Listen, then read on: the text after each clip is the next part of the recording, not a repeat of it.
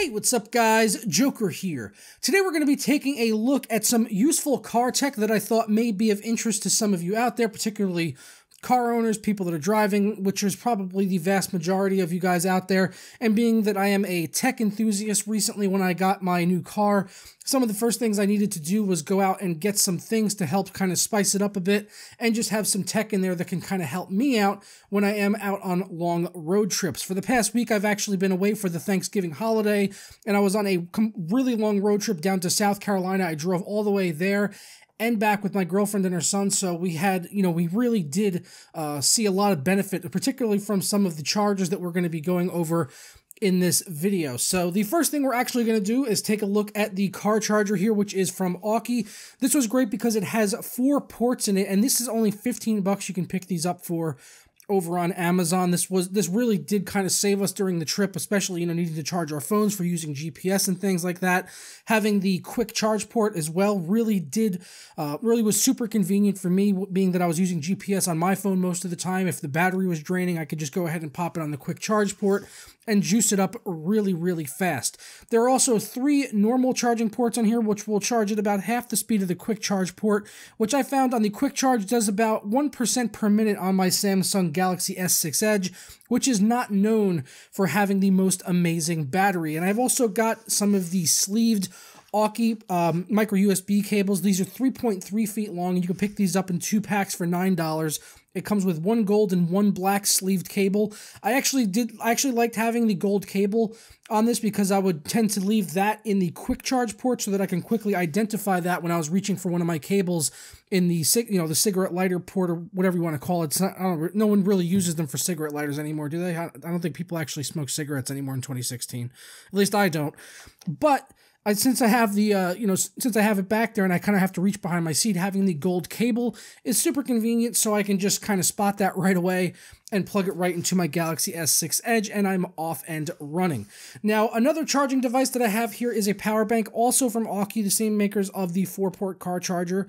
This is their 30,000 milliamp power bank, which is an absolute monster. You can get tons of charges off this thing, and it certainly saved our asses when we were out away from the car and didn't have access to the car charger, when we were walking around in the city or going around shopping and things, and people needed to charge their phones. We were able to charge up to 2 devices at one time, so it wasn't just useful for me, but it was also useful for family members that were around and needed to charge their phones. We can just say, here you go, we've got, we got an extra power bank here, go ahead and plug in. This also does have a fast charge port, and once again, just like the quick charge port in the car, I noticed about 1% per minute I could get on my Galaxy S6 Edge, which I believe has about a 2,500 milliamp battery life, if I'm not mistaken. It's right around 2,500. I'm pretty sure about that.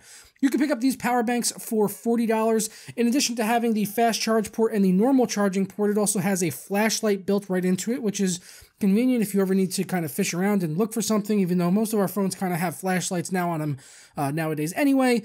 At least you got it here on the charger. Maybe if your phone is completely dead and you need a flashlight, I don't know, to find the charging port on your phone because you forgot where it was, and here you go, you got a flashlight, so that's built in there as well. They do include a short micro USB cable along with it, but if you need any other cables, like for an Apple device, or if you want a longer micro USB cable, then you can get that, or you can even use lightning port on here if you want to go ahead and use that, but that is not included along with the power bank.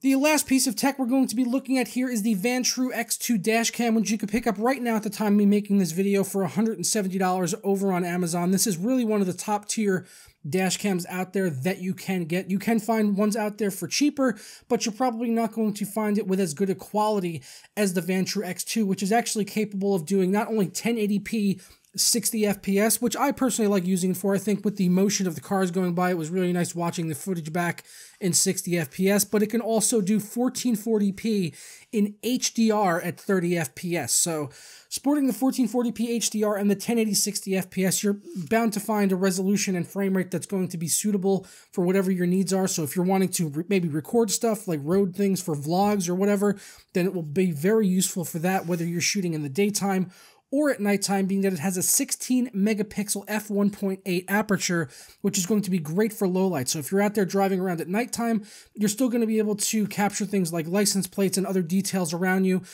which can be very useful, if you get into a car accident or maybe someone cuts you off or whatever and you or you see like maybe a hit and run, this will be able to pick up their license plate as they speed past you. So there's a lot of really great uses for having a dash cam, mostly just, getting an accident or maybe proving yourself innocent if you ever were to get a ticket by the police for whatever reason.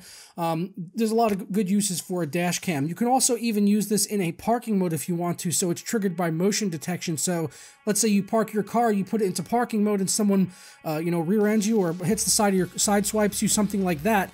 This will pick up the motion detection and it will instantly start recording for a short period of time after the motion is detected. So it could be, someone as simple as walking by, or it can be someone actually hitting your car, maybe pulling off a hit and run. So you got to get the information from them, so that you can, call the police and get that person prosecuted for a hit and run, and hopefully get your car repaired at their expense rather than your own. The size on this, pretty small. It's about the size of a Logitech webcam. I've got the C922 at home. It's about the size of that, so you can just mount it right into your windshield with the included mount. It has a locking suction cup, so it stays in place very strong. I've never had an issue with the suction mount falling on this at all. It's got a nice LCD display on here, 2.7 inches, which even does 60 FPS playback on the videos if you are recording in 60 frames per second. So really no complaints about the Vantrue X2 dash cam. Really love using it. It does come along with a carport charger into the cigarette lighter, so you just plug that in over mini USB in there and you're off and running. And you can even do an HDMI out on this thing if you do want to go ahead and hook it up to a display.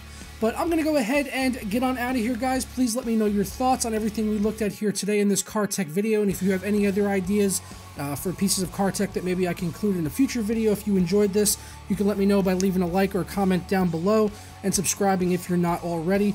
And once again, any of the stuff that we are talking about here in this video, if you're interested in picking it up, I will leave a link down in the description below over to Amazon. But I'll catch you guys next time. Ta-ra.